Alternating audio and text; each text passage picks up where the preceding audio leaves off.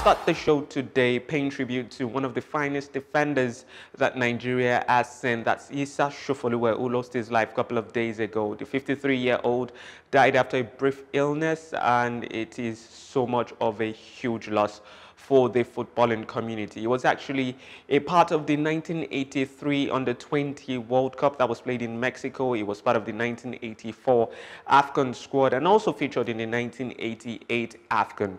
He rallied that's 40 caps and had one goal for the Super Eagles. May so rest in peace. Welcome to the show. My name is Solomon Fo, and this is the Nutmeg on Guardian TV. It's great to have you guys join us. I hope you're all keeping safe. You're washing your hands, wearing your face mask, social distancing, and following the rules of the government of whatsoever state, whatsoever country that you are watching from. It's going to be an exciting week because we've got awesome games lined up. We have games from the Serie A, the La Liga, and also the Premier League, and a huge one that we're just going to be talking about because it's going to be a very brief show, small mini preview show that we're going to be having today. And we're going to be touching on Liverpool against Leicester City. We're also going to be looking at Manchester City against Tottenham, and we would also touch on that's Napoli against Juventus in the Serie A. All right, if you're not subscribed to this YouTube channel, you should absolutely do that because Guardian Nigeria has awesome content for you. Yes, and also if you're watching via Instagram, you should like this page, you should follow this page. Thank you so much as you do that. Okay, straight to the preview. Now, it's going to be a really huge one, especially looking at Leicester currently third, Liverpool is fourth, and Liverpool really want to stop the tide of, the losses that they've had so far. I think they've lost 4 games in their last 6, and they're coming off the back of that loss to Manchester City, 4-1 at the Anfield. That's really incredible times, you would want to say. And they really can't afford to slip up because they've got West Ham, they've got Chelsea, they've got Everton really climbing up behind them, and you really don't want to lose out in that race for the 4th position. And for Brendan Rodgers' side, it's going to be missing James Justin in that particular fixture. James Justin has been one of the revelations of this season at left back for Leicester City, and I dare say that he has been pushing, quite subtly on, a place in England's Euro 2021 team. But the injury that he has actually gotten, that's an anterior cruciate ligament injury, has ruled him out for the next, I think, almost a year now.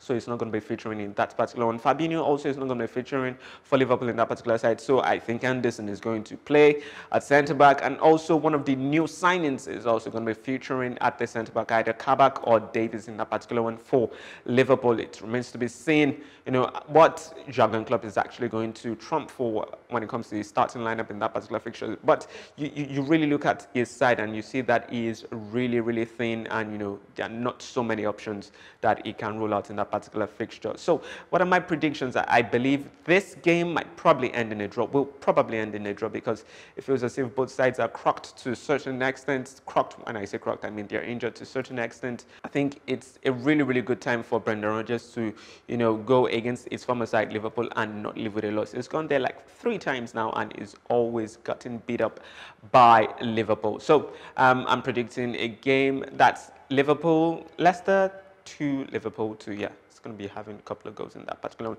Now, moving over to the next game that we're going to be previewing, that's Manchester City against Tottenham, and it brings back the memories of the duels between Pep Guardiola and Jose Mourinho, and most of the headlines is going to be at Pep Guardiola's side because it's been really incredible this season. His side, what they've achieved so far is mind-blowing. 15 games that they've won on the trot. The last game they defeated Swansea City, and I'm sure they would really want to continue that awesome run. Actually, it's a record now after that win against Swansea City. But for Tottenham, definitely they're going to be playing on the defensive front. It's Jose Mourinho. It's not going to be as adventurous as you would expect any other manager to be.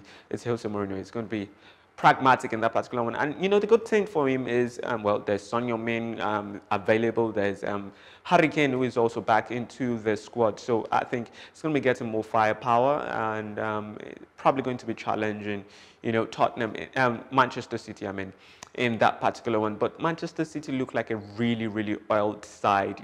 There's almost no way for them to lose this particular game. And this is what I mean. When you look at the different pieces that they have in that particular squad. Once you take one out, you fit with another one, take one out. It's like a perfect system that whatsoever you take out and you fix with another player, it almost runs as smoothly as possible. So they've really hit, that purple patch, they're in their stride. And I don't see, Jose Mourinho's Tottenham, for all its pragmatism and, strict defense or strict defending, stopping that particular side. My prediction is going to be Tottenham 1, Manchester City 3 in that particular fixture. And moving over to the Serie A, that's between Napoli and Juventus. Juventus really need this one, because if they are going to be having any hopes whatsoever of getting, the Scudetto this season, they need to start raking up the wins once again. I know they've been getting the wins steadily, but it really went off the boil for a bit, giving AC Milan and Inter Milan the ascendance in this particular one. Cristiano Ronaldo, you expect him to be Cristiano Ronaldo, probably is going to be getting a goal in this particular one, extending, his leader at the goal scorers chart in the Serie A. But Napoli also, they've been fairly decent, but their last game they didn't do as well as you'd expect. Osimhen, yes, it's Nigerian and he's one person of interest in that particular one. Hopefully he gets a goal in that one, but I don't see that happening. I see Juventus cutting it with this one in this particular fixture, so it's going to be slim. It's going to be pretty tight in that one. So we're looking at probably Juventus 2, Napoli 1. Actually, Napoli 1, Juventus 2 in that particular fixture. Tell me if you disagree with my predictions in this particular one, and I would really look towards, replying, most of the comments that we're going to be having in this one. Tell me your predictions. Tell me what you see in your crystal ball, that is going to be happening this weekend. Thank you so much for hanging with us. Thank you so much for watching. My name is Solomon Fowo, and this has been The Nutmeg.